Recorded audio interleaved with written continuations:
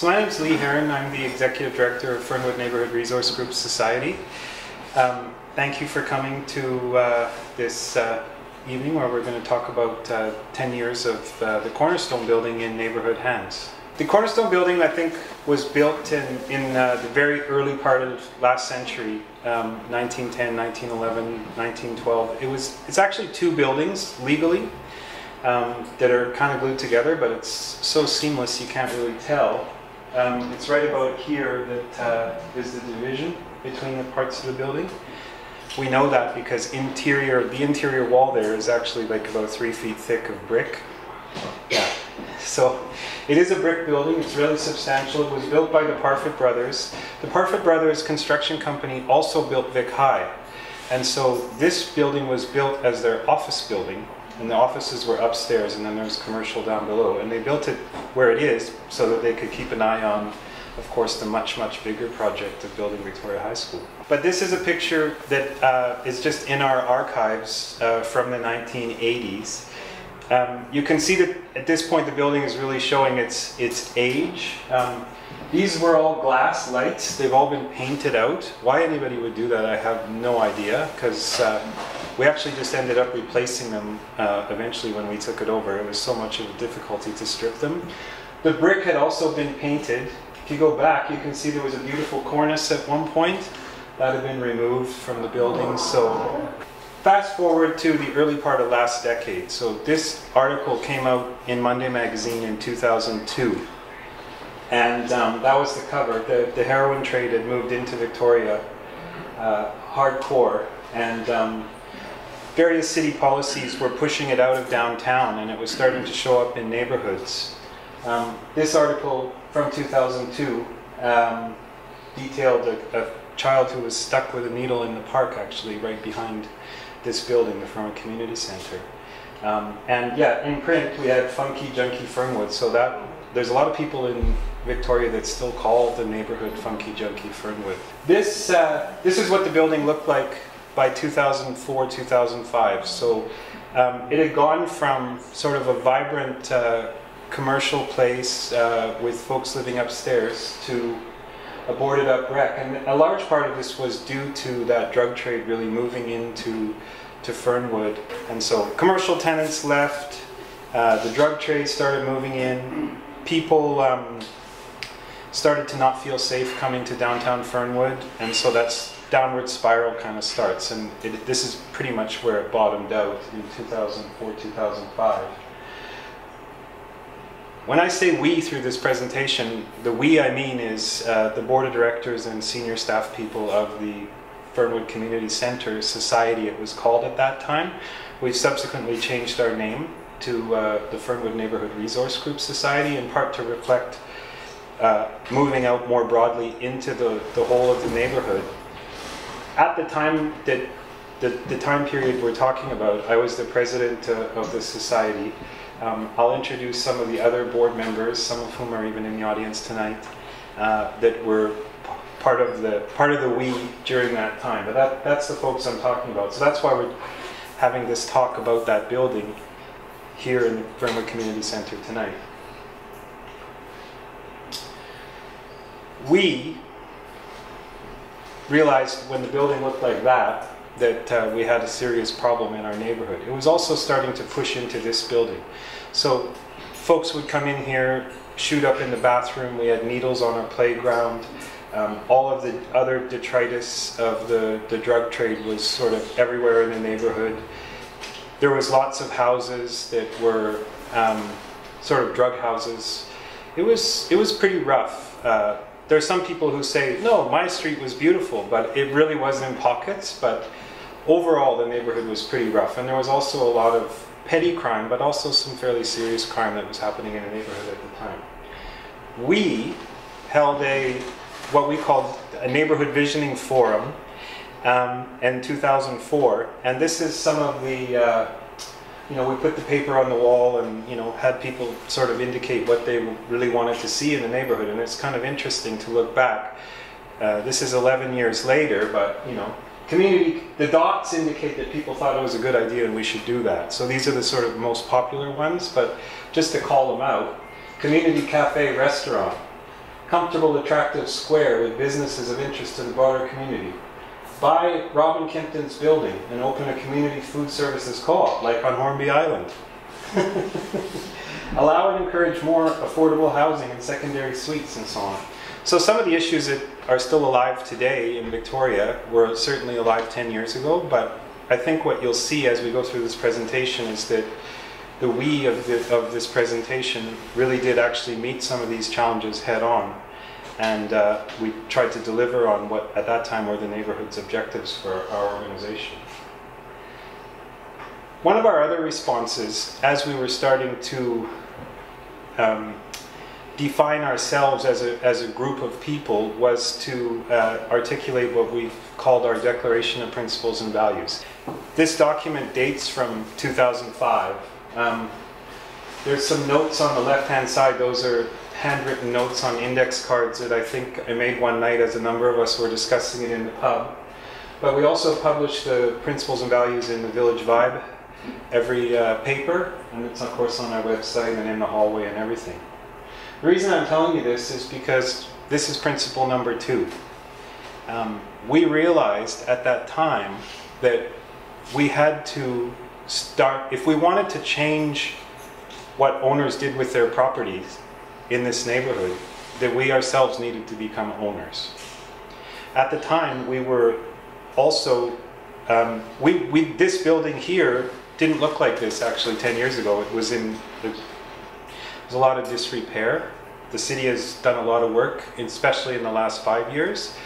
But in 2005, they actually were threatening to close this building. So we were very insecure in our tenure as an organization. And we were looking also at like how we made things more secure for ourselves, but also to improve the neighborhood. So this is principle number 2. One of the things we did manage to do was ask Mr. Kimpton, who was the owner of the boarded up building, if we could take a tour of it. We expressed that we might have an interest in buying it, but we really didn't know. This is what we found, especially in the upstairs. The downstairs, all the commercial tenants had left, but upstairs, one of the apartments was in actually relatively decent shape. The other, what are now 3 apartments, were essentially a squat. And the city was kind of stuck. They were taking an enforcement approach. So, I mean, the building was really, really rough. We took some shots when we went through the building, and this is sort of some of the things that we saw upstairs. In terms of the despair that some of the residents there may have been feeling, this particular photo is very poignant for me, as is this one. I'll just give you a minute to read that. Can everybody read that? I apologize for the coarse language, but this is as we found it.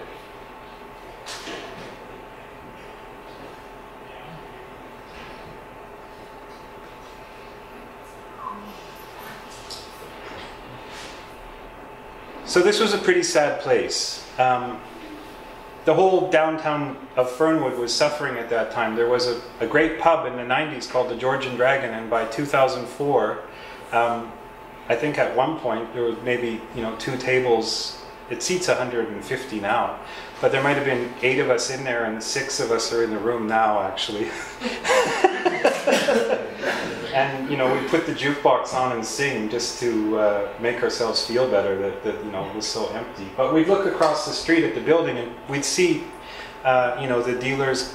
Not the high-level dealer, but the low-level distributor, I guess, running around on a BMX bike with a strobe light on the front. And they rode bikes because they could go all through this neighborhood, and the cops couldn't follow them through all the road cutoffs and so on. So it was very efficient. I felt this textbook was quite ironic. It's titled Abnormal Psychology in Modern Life. Hey.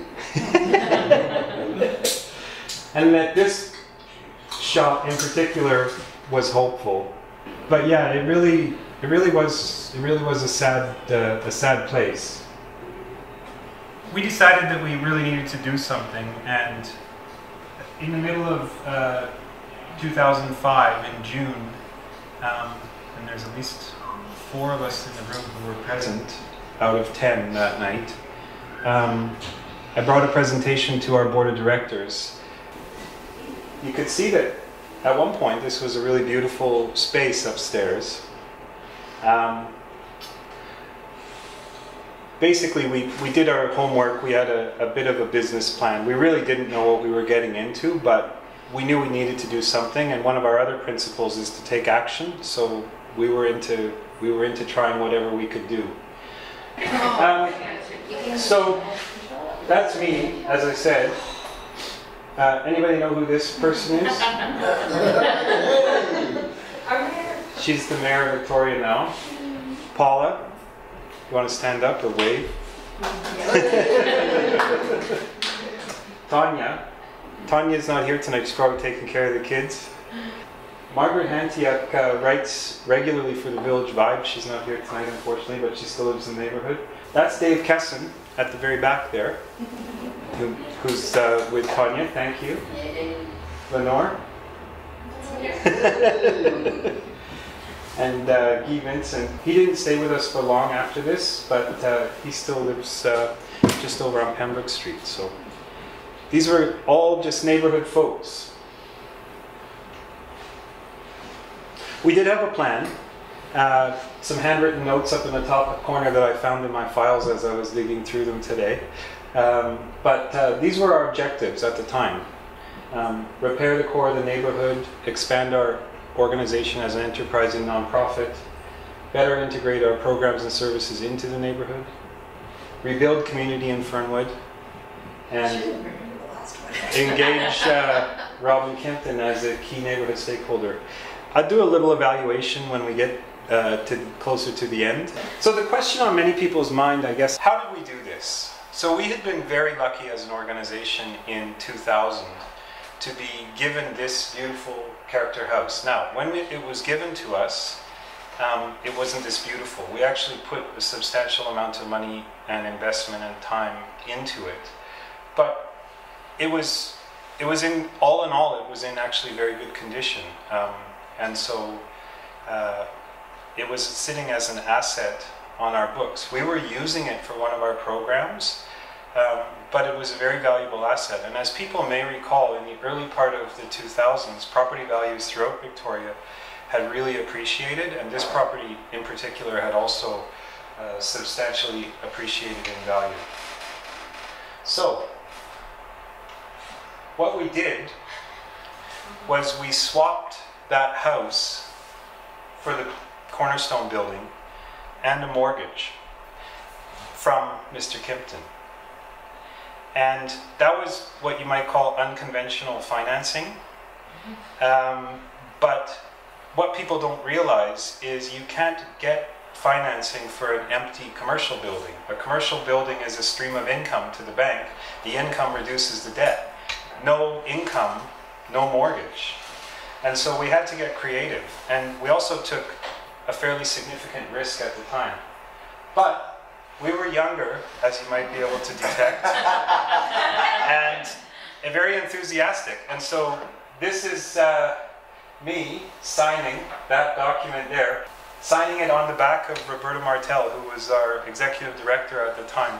So at that event, after I had signed it, our staff were very excited, and so they immediately stormed the barricades and ripped the for sale and for lease signs down off the... The sale hasn't executed yet. We've just agreed to do it, but they wouldn't be stopped. There was a lot of pent-up anger and frustration at the time in the neighborhood broadly about, because this building had been very functional 5 years before, and the neighborhood had been it'd been a really fun place to spend time in that building, and then all that had sort of, it felt like it had been taken away from us.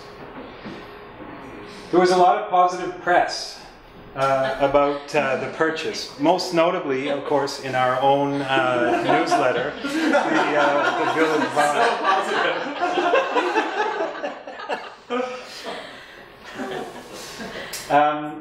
That's our executive director, Roberta Martel, on the left, the now mayor, Lisa Helps, and the owner of the building, Kitty Corner, Ron Spence. A few days after the purchase went through, this was in one of the newspapers in town. There's a lot of clippings, actually. There was a lot of positive energy and positive intention, a lot of hope that things were changing, both from neighborhood residents and from well-wishers from other neighborhoods. Because we didn't quite have enough to do, we decided to organize at that time what was the biggest Fern Fest ever. We ironically titled it Fern Woodstock, and it was held in the park back there. 3 days of peace and music, August 26th to 28th, so a mere 3 weeks after the sale had closed. That's what Fernfest looked like in 2005. Are people laughing? Because does anybody think that that's what it looks like now? I mean, we put up posters, we did all the things that we try to do now, but we didn't have that sort of same feeling of neighborhood spirit in those days. A lot of that had sort of ebbed away, and yeah, you know, people came, there was music in the park, but it's kind of not that well attended, actually, in retrospect. I think we thought this was a fantastic turnout at the time. It was amazing.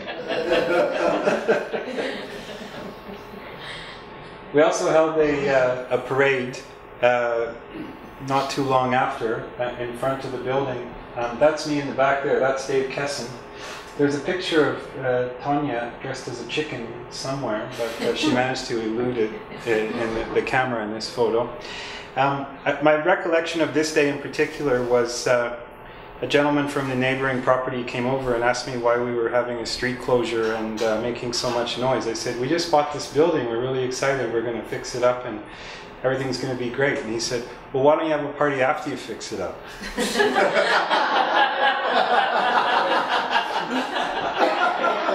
And I said, good idea, we'll have one then too.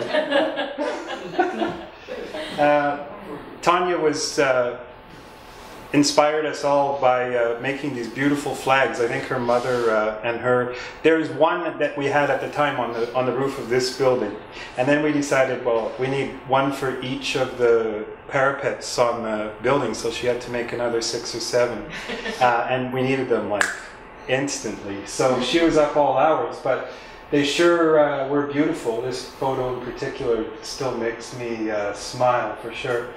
We also got a very expensive large banner that was quite clever, we thought. It said, turning the corner into the future. And so it turned around the corner, yeah. So, I mean, hey, you got to work with whatever you can come up with, eh? And we called the building the Cornerstone because it's kind of made of brick and it's on the corner. It wasn't very long before everybody was calling it that, and nobody's called it anything else since. Terry claims that he did not make this sign, but somebody did. You can see it was raining whenever this photo was taken, but we worked through the fall, and I'll tell you a little bit about that in a second. But yeah, people honked, and it was very, you know, inspiring to all of us inside. It reminded us that, you know, even though we were working inside, there were people outside who had our back. We did invite the whole community down, and I think for at least a month all we did was give tours of the building inside. I mean, like, we didn't even really start doing anything, we just sort of showed the neighborhood around and said, yeah, it was actually like this inside, if you can believe it. We did eventually start demolishing it, and community members helped us. This photo's from a little bit later, but Terry reminded me, as did Lenore, interestingly enough, that there was a photo with this great little flags hanging there, dream big and live exuberantly. So yeah, we really felt like, just buying the building, we really felt like we'd accomplished something. We didn't fully appreciate what a task it would be to take it apart and put it back together again, but there was a lot of spirit in the neighborhood in those days. And yes, you may recognize former councillor Helen Hughes. She came out on a number of occasions and wielded a hammer and showed up some of the younger gentlemen. Again, Roberta. I can't say enough about Roberta. I mean, she was everywhere during that time. She cut the sleeves off her shirt so, you know, she could show off how strong she was. Yeah, this whole project really revolved and spiraled all around her, for sure. It wouldn't have happened without her.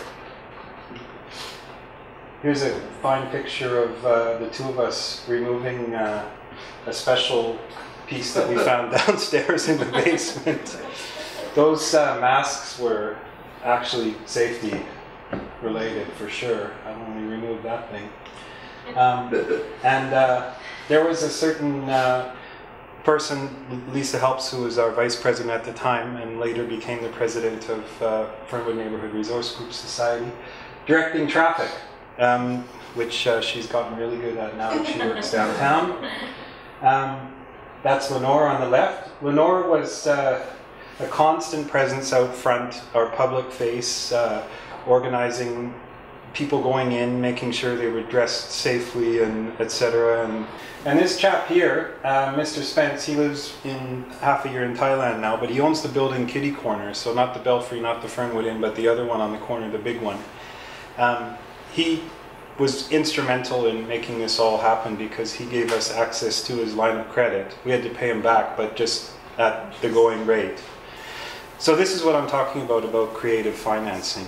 This really was a neighborhood project, and although there's a lot of us who put a lot into it in terms of sweat equity, there's a lot of people that put a lot into it in other ways too.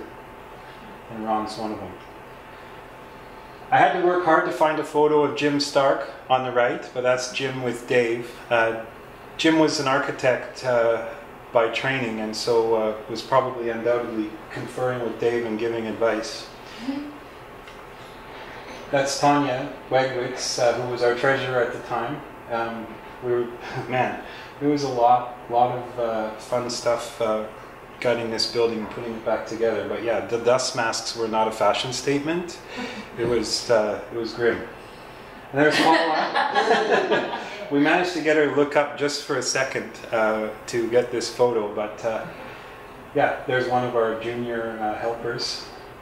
And it was hard also to find a picture of Margaret. She was a little camera shy, but I found one with her sticking her head out the back window with Roberta. So that's Roberta on the left and Margaret Hantiak on the right.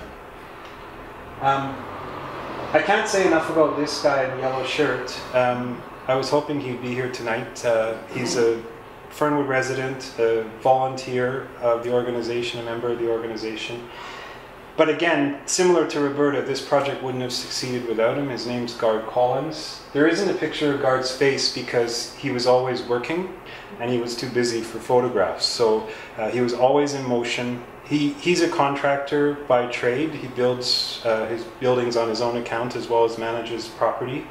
And he came to us midway through the project and said, I will help you in any way you need. You let me know what you need and I'll do it. And eventually I think he became sort of more of a general contractor, is that a fair statement, for the project, certainly in its concluding stages. And he subsequently built our property at Park Place on Yukon Street. In terms of the next steps, we were kind of, not fumbling our way along entirely, but we didn't necessarily have the depth of understanding that he did, so he really, really kept us on track. Alan Lowe. I just want to say a quick word about the funding environment in general.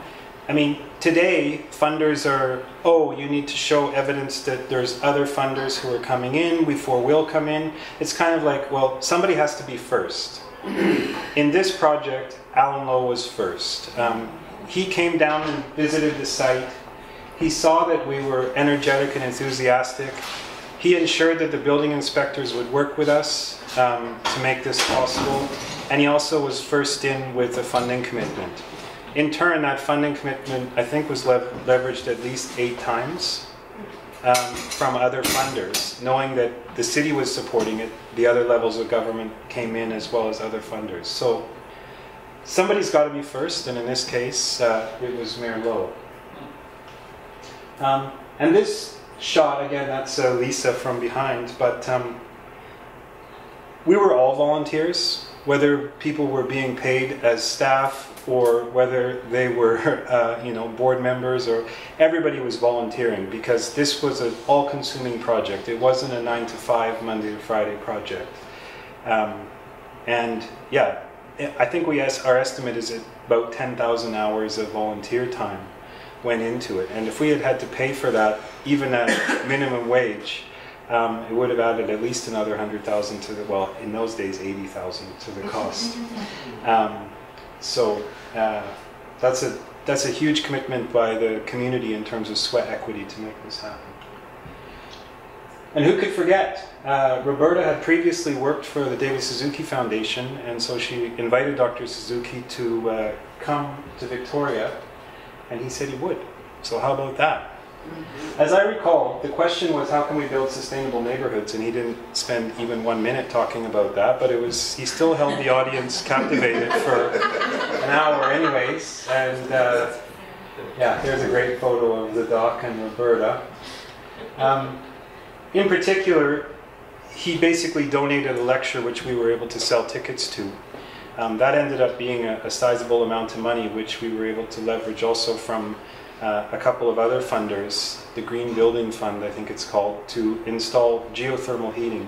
I'm not going to go into that in any great detail, but basically, you take water from under the earth, and so this was a big drilling rig that came in. It was taller than the building, to put 2 wells in, so the water circulates like this. It goes through a heat exchanger. We capture heat from that water, and it offsets the need to heat water up to temperature to circulate heat through the building. So it saves on carbon emissions. It's kind of a passive, long-term sustainable source of energy.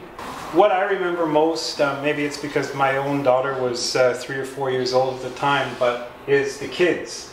My daughter was too young to help, but these kids came out weekend after weekend, and sometimes we felt like we were babysitting them, but they actually worked pretty hard.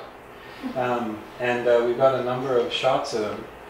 But it's not just how hard they worked, it's the sense of pride that they had in being part of something. I think they even understood, like they didn't understand the whole context, but they knew they were part of something. And that's, I think, what all of us just hope for at some point in our life, is to feel like we're part of something. So they were pretty lucky. And yeah, and pretty happy about participating. So we brought it back. There's a lot that went into it between the demolition and this part, but I'll spare you all the details of contractors coming and going in trucks and stuff being hauled away and whatever. Yeah, that's like, this was big news in the city at that time. We got on the Jumbotron in front of the new arena. It was pretty exciting. Yeah! My one day is saved. Denise Savoy's on the left there. And of course it's Rob Fleming on the right, and you know the people in the middle by now, I think. Denise was our federal member of parliament at the time. But this was just after we had reopened the cafe, and so we were sort of having a grand celebration in this fall of 2006. In terms of impact, the Canada Mortgage and Housing Corporation recognized this initiative, and between Roberta and I think we've probably made 10 speeches across the country, most of them in other provinces, at CMHC's expense. This one means more to me. The Hallmark Society of Victoria gave us their President's Award for the rescue and adaptive reuse of the Cornerstone Building in the heart of Fernwood. So how did we do against our own objectives setting out? I feel like we got 4 out of 5. I don't know how hard we tried on number 5, for better or for worse. Maybe things would have turned out differently if we put more energy behind that, but in terms of the rest of it, I think it was a terrific success. I don't know that I spent enough time explaining, but we also, the cafe on the corner is our cafe. So Fernwood NRG opened that cafe, the Cornerstone Cafe, as part of its own account in 2006. We subsequently had to roll it out into a subsidiary company. And in fact, now we have 2 businesses in the building, the hair salon Studio 1313 and the Cornerstone Cafe. So in terms of expanding as an enterprise and nonprofit, that was a big idea and a hope in 2005, and I'm here today to tell you, I think anyways, in my own opinion, that it was a tremendous success. People come to us now to talk about social enterprise also. We've been asked to speak at provincial events down at the legislature and all kinds of stuff. This is principle number 1 for us, neighborhood sustainability, which we define as economic, social, and environmental. So back in those days when I was being asked by CMHC to travel the country to talk about this project, I also used this evaluation scheme to sort of look at it through these 3 lenses and see how we did. On the social front, I mean, there's 4 successful businesses in the building today. When we opened the building, the adult unemployment rate in this neighborhood was above 15%. I don't know what it is now, but 30 jobs helps. And most of the folks that work here and also work in the successful Inn and the expanded Belfry and all the other businesses that have thrived now in the neighborhood, it's not insignificant. We sort of marked the end of disinvestment in Fernwood and the beginning of reinvestment in Fernwood. 4 families with 8 children now have safe, affordable housing right in the heart of the neighborhood. The cafe is a big gathering place for the neighborhood and a place where people can meet their neighbors. That was really important at that time because we had not had those gathering places in the neighborhood, and so neighbors didn't know each other other than maybe direct neighbors. Like I said, a lot of volunteers. But crime is an interesting one that we can actually measure. So I got some statistics from the police department in 2009. The blue line is Fernwood. Police call-outs from 2004 to 2009 declined 39%. Crime is going down generally, even in the city of Victoria, or maybe people are calling the police less, but this is a pretty strong indicator that, you know, following 2005, the neighborhood got quite a bit safer. I don't know if you can read on the side, but most of these are actually pretty serious crimes. Theft of vehicle. In 2004, 87 cars were reported stolen in Fernwood. By 2009, that number had declined 74%.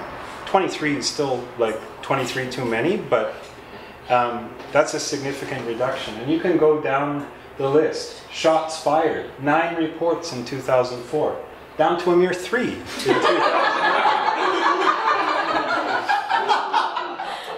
Assault, including sexual assault, down 45%. So, I mean, Fernwood is still not a perfect neighborhood, and we all know that. And this is just 2009. I don't have 2014 numbers up here. But I believe that, I'm not attributing it all to the Cornerstone project, but I think that action really did start to transform the neighborhood in a really positive and profound way. I talked about the geothermal heating. We had an engineer come in and assess it for free. They were keen to do that, and so we let them at it, and they calculated that we've offset 14 tons of carbon emissions annually on average. So in 10 years, that's 140 tons. That's not nothing. Although maybe it's not much, but I mean, it's one neighborhood's contribution from one building, right? And based on our experience, a neighbor across the street installed one too, so you know, I mean, maybe there's knock-on effects. We're also ready to do solar on the roof when we have the money, but the economics of doing that now make a lot of sense. This is a great colorful diagram. I don't know what it means. It's something to do with heat exchange and saving carbon emissions, but you can watch this on the internet and look at that, press pause and just study that yourself. The building initially didn't, you know, make money for us, and it was a few years. We had certainly put a lot of money out and into it, but it does generate net income now for us.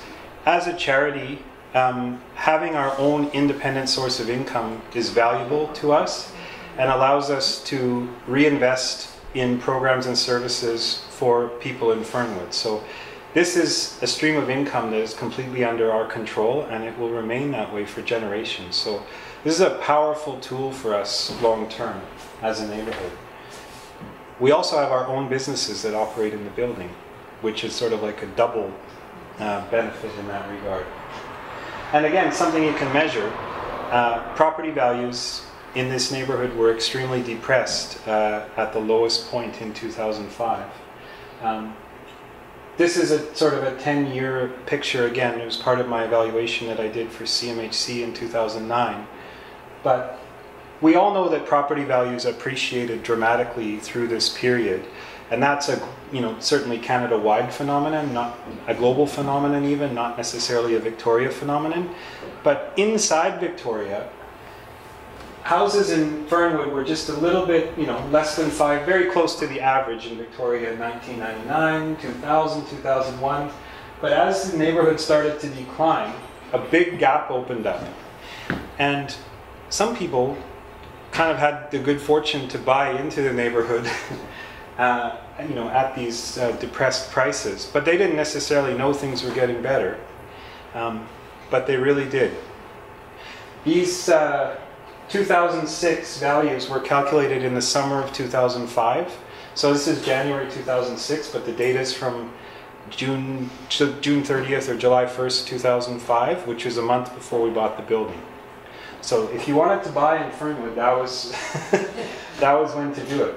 5 years later, Fernwood was slightly more desirable on average than other neighborhoods in the city. So this change represents actually, for those who are lucky enough to own property, a substantial incremental generation of wealth for that. How did this affect our organization? In 2005, before we bought the building, we were confined to this building and our house down the road. We had roughly 25 staff. We had programs, these are our core programs: childcare, Best Babies is a prenatal health and nutrition program, recreation, we do a little bit, as we have a little gymnasium and we do some rec programs through the community here, family support programs. That's what happens in this building. And that's primarily all that we did in 2005. At that time, our budget was just over about half of what it is now. We did have $600,000 of assets, which is not nothing, but that was primarily that house down the road. Net assets, roughly $400,000. So that represents the equity that we were able to put into that building, which is why it all worked from the beginning. You always need equity. And we were 51% dependent on grants from external sources. We're bigger now, we do a lot more, but property doesn't necessarily employ a huge number of people in and of itself. I'm not including here the activities of our company, which is a legally separate entity. The company employs, how many do you have? 12, so 18 staff, the company, on top of the 35 sort of full-time people here at Fernwood in the community center. We now own 4 properties in Fernwood, 3 of which are right in the core of the neighborhood. We have 10 families that live in our affordable housing units, 5 commercial tenants, including our 2 own commercial tenants that are part of our own company. We're seen as a leader in the region in social enterprise, having 2 social enterprises that we operate. And we've added affordable housing. There's very little funding for food security. Almost all of our food security activities we fund out of our own account. And that's again because we have our own independent streams of income.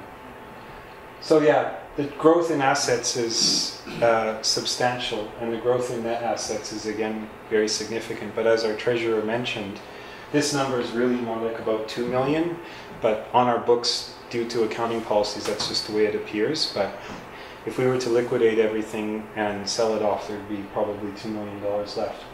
But the statistic that I'm most proud of is this one, that grant dependence. I mean, if someone came along tomorrow and said, hey, we'd like to offer you $100,000 to provide this great program in Fernwood, I'd say, where do I sign? But that hasn't been the reality, more or less, for the last 15 years. Organizations that don't have their own independent sources of income are struggling and being forced to cut service at the front line. We've been adding service for the last 5 years, right, Shauna? Yeah. As fast as I let her, yeah. But we're only able to do that because we have that independence. And so that's where it comes back to this, right? This was a principle that we articulated in 2005. 10 years on, I mean, at that point I was on the board of directors, I was the president. Now I'm the executive director and senior staff person, but I'm the person that presents the budget to the board. And I really understand the meaning of this. I know all the things we would not be able to do if we did not have our own sources of income. So I really think control and ownership do matter. They matter for two reasons. Firstly, it's about the income, but secondly, it's also it's self-determination. As a neighborhood, when we own properties in the core of our neighborhood, we can determine collectively what kinds of development we want to have, what kinds of businesses we want to have.